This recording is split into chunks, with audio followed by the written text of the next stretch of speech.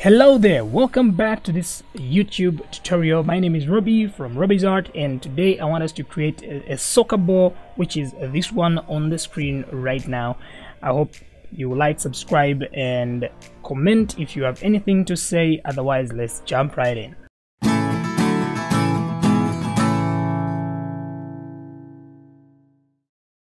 Alright, so let's start with the ball. So go under General. So we have a cube here. Just delete this cube or X on the keyboard, and we'll come under Add. So under Mesh here, there's down here where it says Math Function, and let's just get a regular solid. Let's just zoom in. So you'll probably end up with a triangle like this, and here we'll change a preset, the preset that is down here. So let's change this from custom to truncated icosaurus, whatever that is. I won't even try to pronounce it anymore. Just click on that. It's a fourth from the top, and let's click on this. So now let's go under edit mode. So notice we have lines cutting through here, which these lines would actually give us problems if we wanted to continue with this. So let's just get rid of those lines first. Go under edge mode and select one edge, say like this one here, and under selection here, come on top here and look for select similar, and we are looking for all the lines that are similar in length. And once we have these, just push X on the keyboard and come down here under dissolve edges. So notice we get rid of those, but we still have these that remain here. So select one of those again, do the same process, select similar length and X on the keyboard, dissolve edges. So we get this shape. Now let's go back to object mode, and we will need to add a material to this. So let's come under material down here, and under material, the globe thing, so select where it says new. So it will create a new material here, and we just want to make that material white. So oops, what did I do? My bad. New. Oh, I went under preview. Is it okay?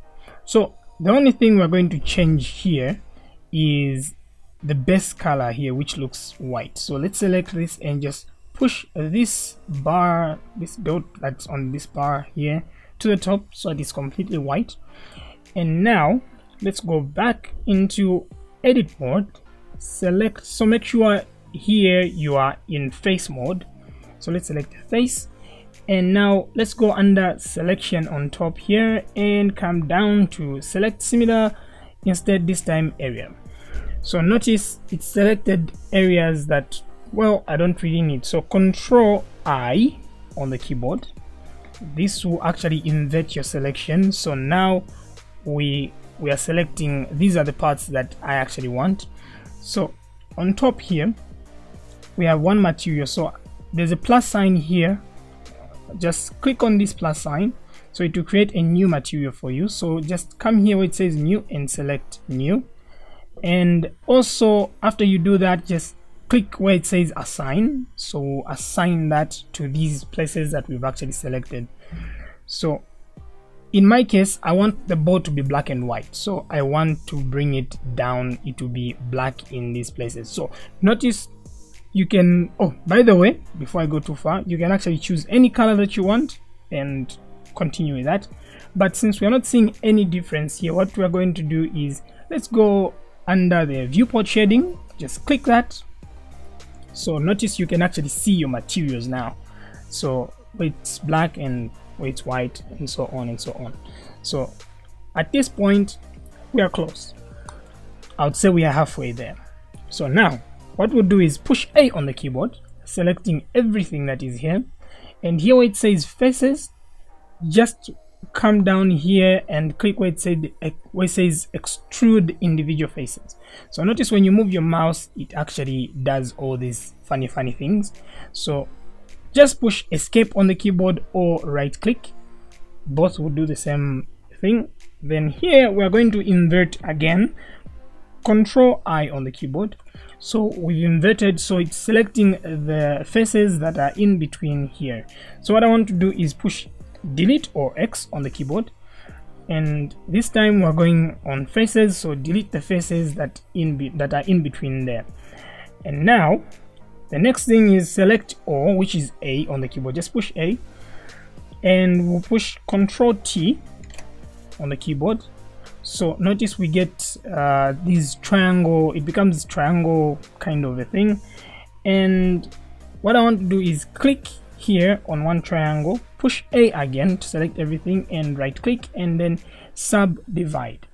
So here the subdivision number, just put anything. 5 works. Oops, my bad. What did I do? Undo. Let me just try and subdivide again. So just push this number here, just keep left clicking until you get a number that looks good. 7 does wonders for me.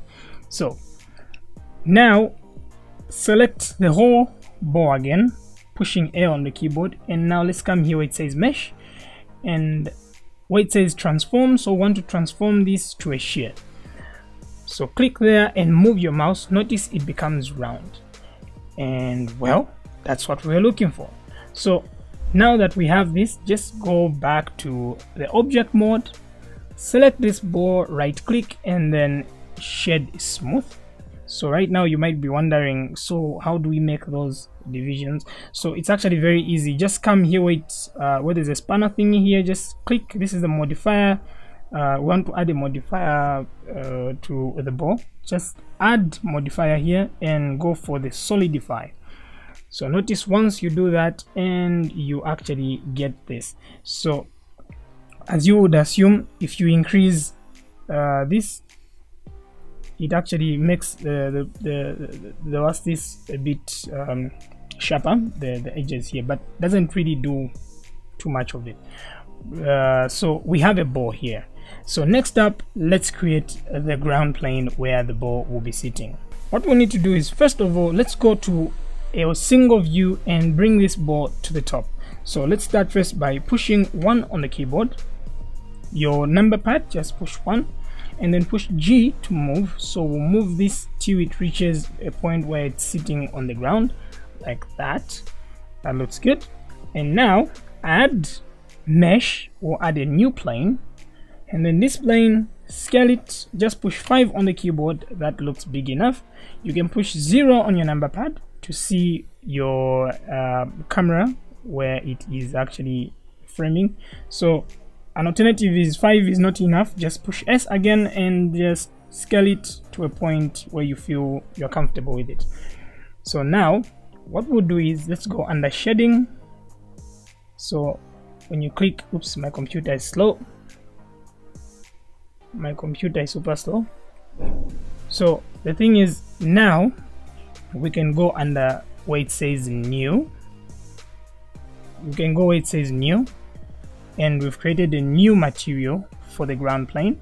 Let's go back to the camera view, and well, we can actually set this to however we want. So let's start first. Let me start first by the camera. I want to zoom in, so G and hold down alternate and then left click, and let's just zoom in. Let's zoom in a bit. Oops. Okay, that looks good enough. And G to move it up. Okay, I'm happy with my camera angle. And at this point you can actually save. So select the ground plane. Let's save this, say ball. So I'll call it 001 since I already made another one. So okay, and now what we're going to do is look for materials. So I have this material that I actually got from Polygon. It's a ground plane. So I want to get first the color. Just bring it in, drop it here, and plug it into this, and notice it will change. So everything has changed. So the other thing is, let's just go down.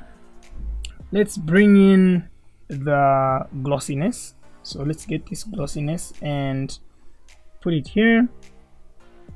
Then we'll plug it into the roughness. And now for me to have more control over this, I can actually put an invert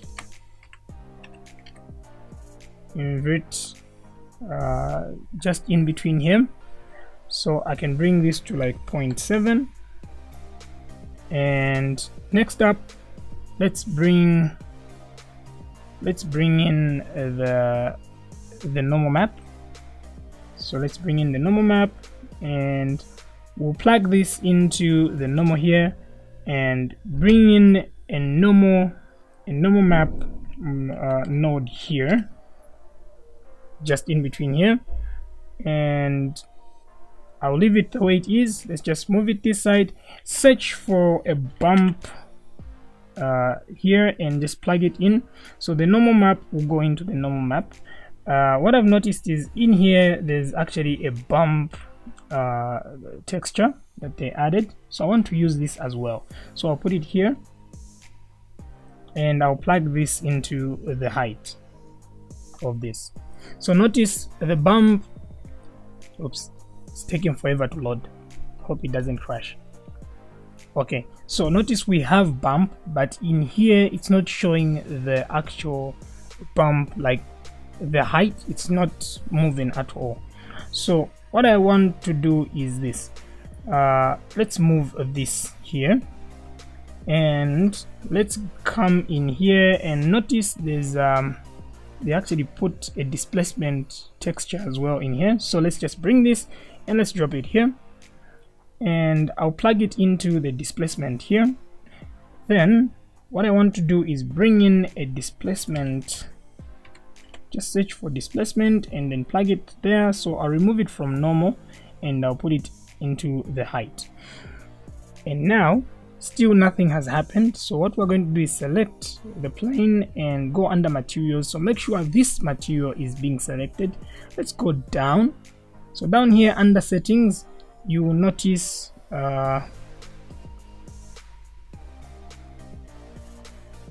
so under settings, how come I'm not seeing? So let's change this to non-color data first of all.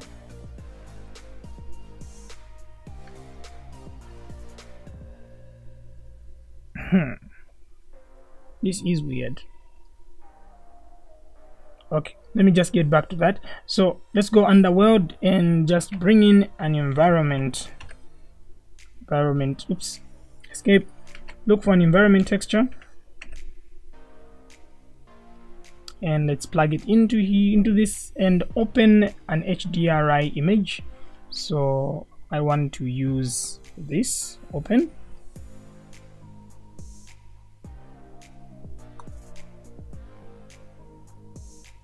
So if you're not seeing any changes, probably you are in the viewport shading. So just go into this other one here. This is the div, what did I call it? Yeah, just go to the last one here. I've forgotten what they call this.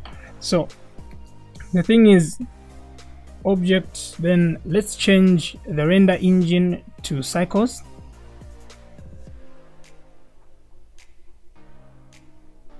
Right, so now let's go back to these settings here, the material settings, and notice we have let's go under settings here.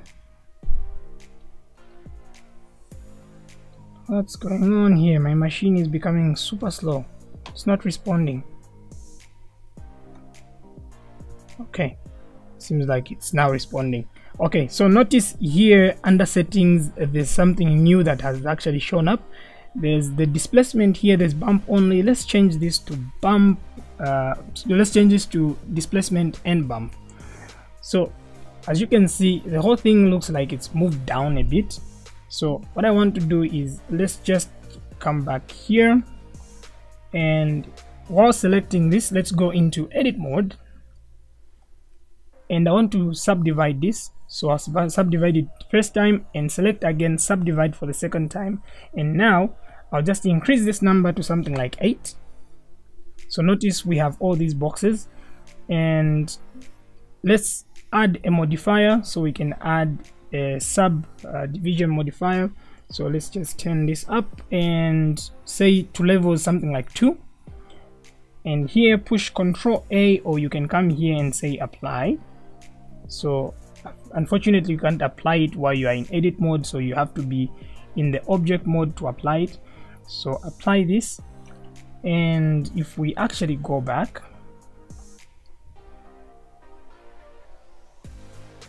this is taking longer now.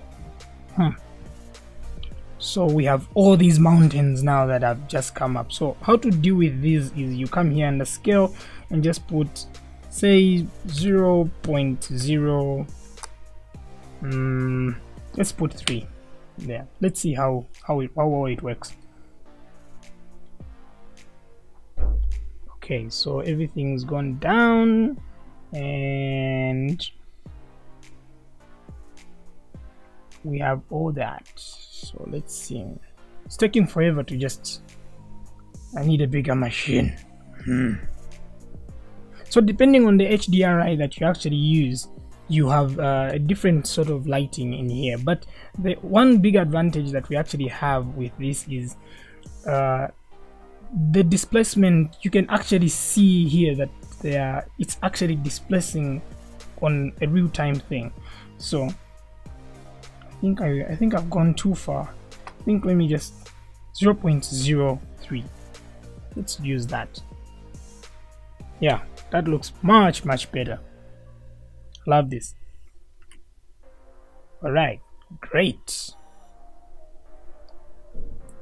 So now, before you actually do your render, just go under the denoising data.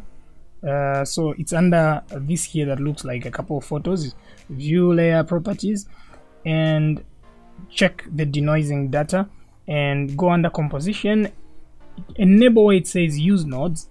And now what I want us to do is this.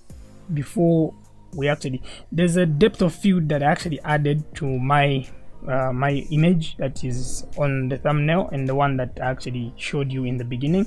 So that's how we are going to get there. So let's first start by searching for a denoiser. So denoising data, so select this noisy image, goes into the image, the normal, denoising normal goes into the normal, and the albedo into the albedo. And now we are also going to look for a defocus. Select that and get the depth and plug it into the z-axis, then search for a normalize and plug it in, and then just change this z scale to something like 9. Anyway, you see whatever, so the depth becomes comes more like it moves towards the camera the higher this value is. So you would want to check if you notice the image that you get is getting blurred way beyond where you want, just reduce this value or increase it depending on what works for you. So I'll save that. We are done. Thank you for watching.